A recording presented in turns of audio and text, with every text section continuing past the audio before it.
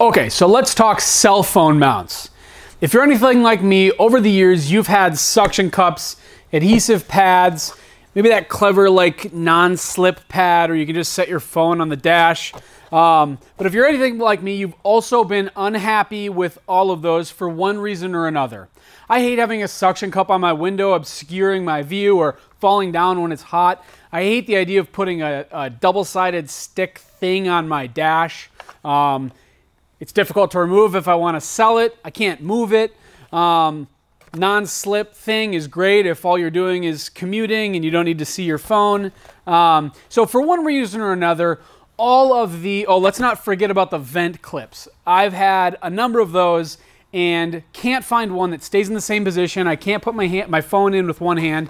So for all of those reasons, I wanted to come up with a more secure solution. And so very similar to the way that we came up with the bedside rack system, which is essentially a universal mounting panel, we came up with what we call the dash mount.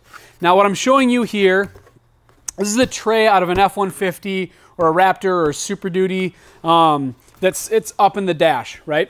And what we've mounted in this tray is a small steel bracket with a series of slots here. These slots accommodate an amps mounting pattern as well as any other. You see I'm using a ram mounts attachment here where you can attach a ball and socket style mount along with whatever you choose to hold your device with, whether it's your phone, GPS, radar detector, dash cam, iPads. A lot of guys are using those for navigation now. And it allows you to mount it in such a way that you can reconfigure it, but it's also rigidly attached to your vehicle.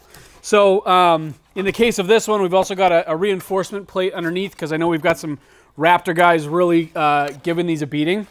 So every one of these looks a little bit different depending again on the make and model. This particular one for the Ford requires drilling 4 holes just in this tray and then bolting the mount to it.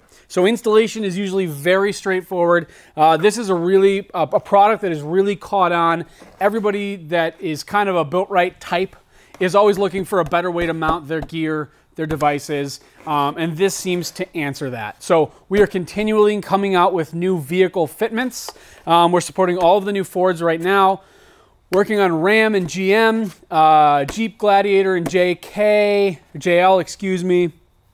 Toyota, Tacoma, and Tundra are coming soon. So if you're looking for a more secure way to mount your device, whether it's off-road, on the job site, just commuting like a regular person, our dash mount product line might be the answer for you.